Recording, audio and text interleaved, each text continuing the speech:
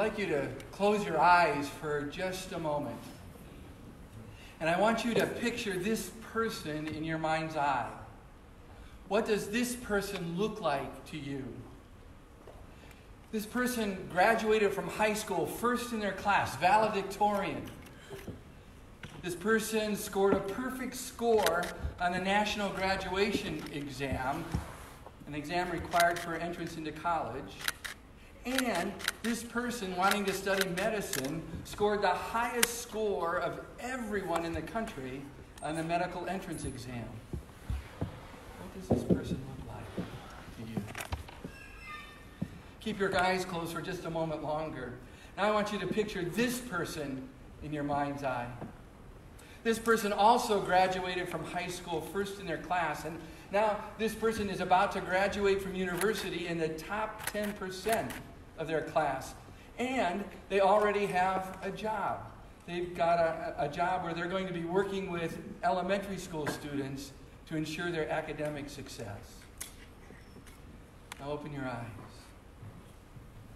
How many of you picture the medical student looking like this?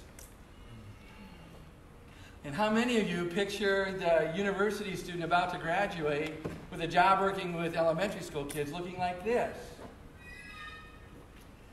For most of us here in the United States, Africa is invisible. Our media tells us almost nothing about what's happening in Africa. And if we hear anything at all, it's typically very negative, right?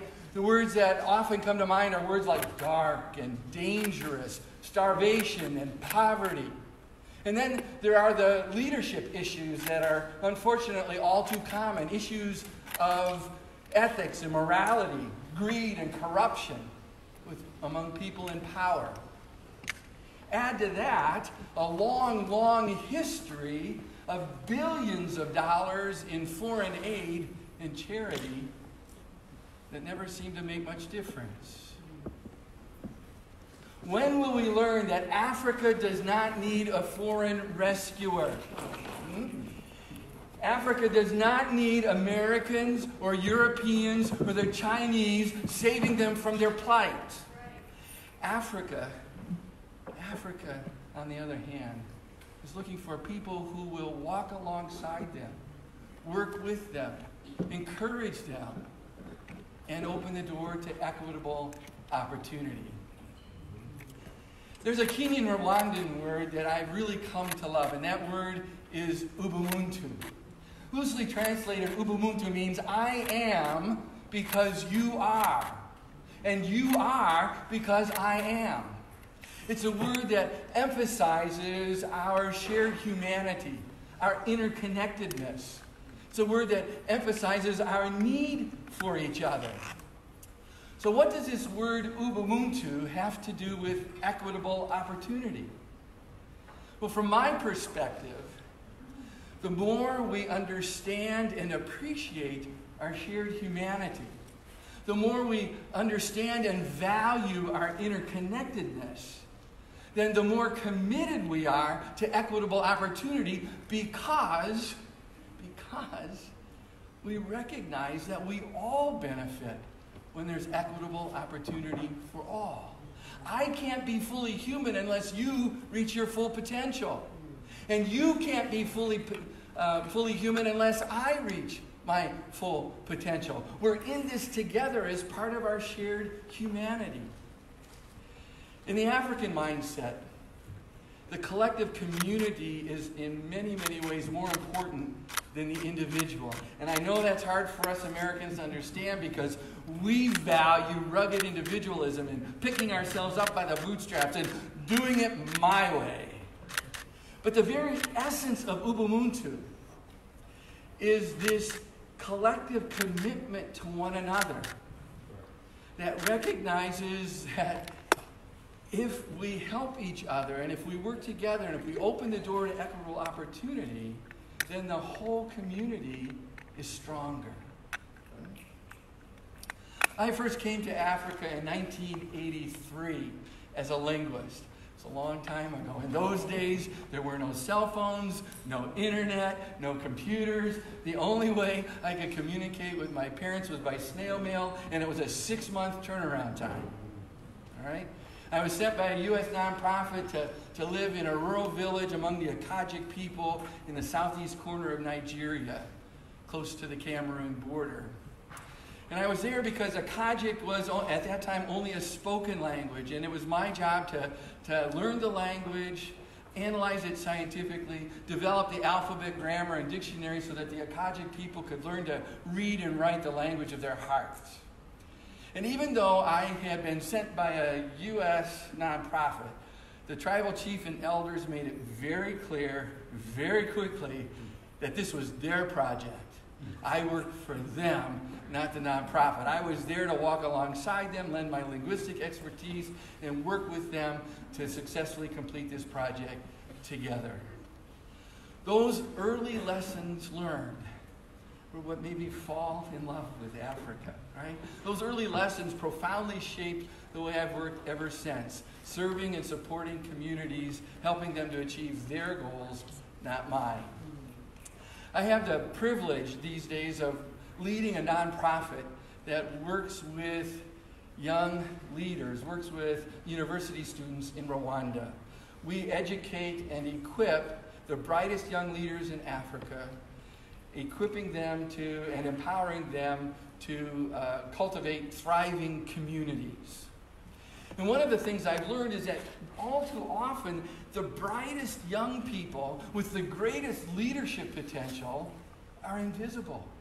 They're hidden away in rural villages and refugee camps, in post-conflict communities and poor villages, where no one sees them and no one recognizes their potential.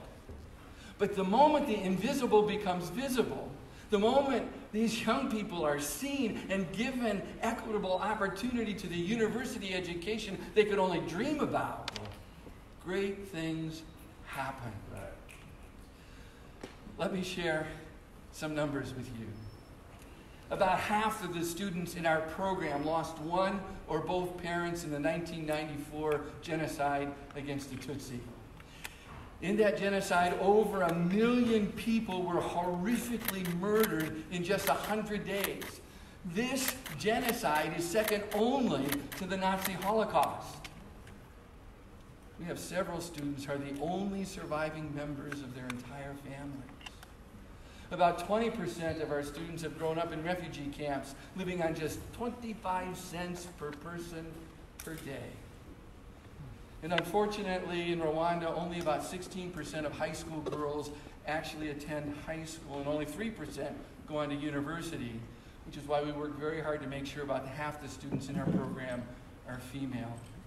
But these numbers share only part of the story. Here are some numbers that share a much more positive part of the story.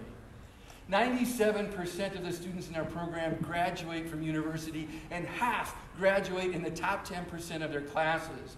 And 93% of our students get paying jobs within 2 years of graduation, when the national statistic in Rwanda is only 41% of graduating students get paying jobs. In fact, 60% of the students in our program get great jobs within 6 months. And these students have faces. I want to share just a couple stories with you this evening.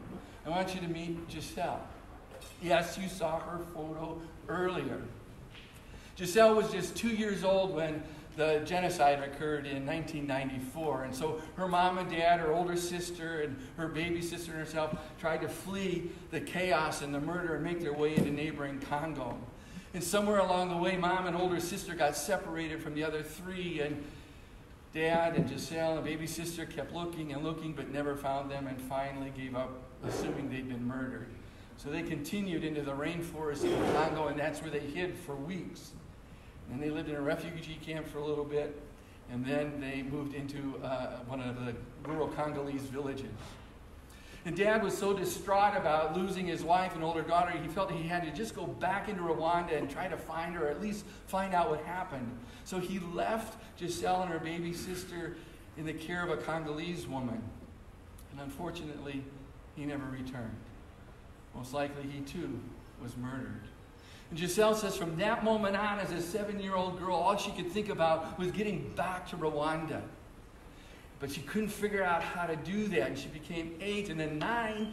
And at the age of 9, the women in this Congolese village said, "Wow, Giselle, you're almost old enough to get married." And she started hearing stories about the marauding militias that would come in and kidnap 9-year-old girls and 10-year-old girls and marry them off to their soldiers. And that's not the future that she wanted for herself or her little sister. And so one night at the age of 10, can you imagine it? At the age of 10, she waited and she took her little sister by the hand and they fled out of that house and they ran away and they started making their way for the Rwandan border. And it took days and days and they had no papers to get across the border legally. So she said when they got there, just waited till it was night and then they dashed across the border. And it was days again before they came to another village.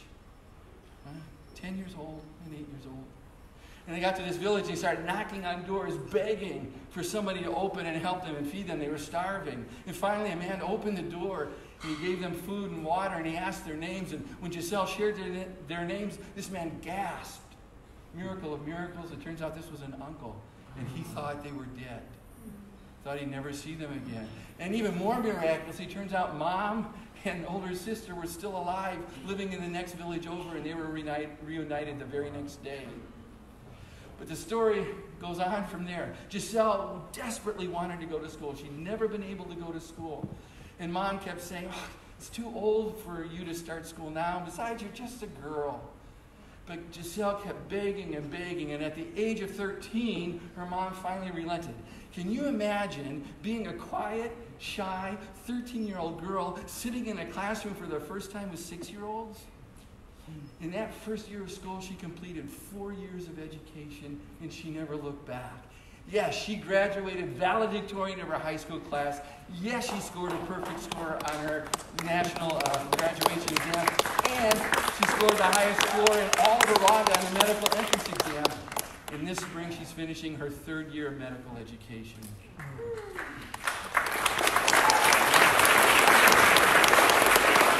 And here's Nicholas. Nicholas was lucky enough to have both of his parents survive. Yeah, we saw his photo a little earlier. Both of his parents survived the genocide. But unfortunately, his parents divorced, and Nicholas was just a little guy, went to live with his dad, and his dad eventually remarried. And then Nicholas's life became a nightmare. His stepmom refused to feed him because she hadn't given him birth. And she physically abused him and emotionally abused him, and unfortunately, Dad just looked the other way. And it got so bad that Nicholas ran away from home and lived on the streets. He became a street boy for several years. And yet, as a young teenager, he decided he wanted something more, and so he figured out how to go to school and make it through high school, and then he came into our program, and yes, he is about to graduate this spring. I get to go celebrate his graduation here in a couple weeks. And he's graduating in the top 10% of his class. And he's been hired by a nonprofit. He'll live in a rural area. He'll have a portfolio of 80 primary school kids that he gets to love on and support and make sure they're successful in school. He gets to do for kids what was never done for him as a kid. And he's so excited. Giselle and Nicholas are just 2 of the more than 100 wonderful Rwandan, Burundian, and Congolese students in my life. All of their stories are inspiring. None of them required a foreign rescuer.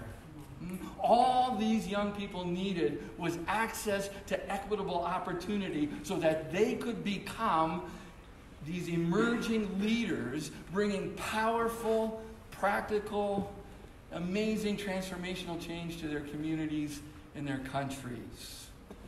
And this is true no matter where we are. No matter where we are, all too often there are people who are hidden, who are invisible, whose potential we don't recognize. And yet when the invisible becomes visible, when we recognize people and see people and recognize their potential, when we're willing to walk side by side, when we're willing to work hand in hand to open the door to equitable opportunity, when we're willing to live Ubuntu together, then together we can have a huge impact on our communities and our countries.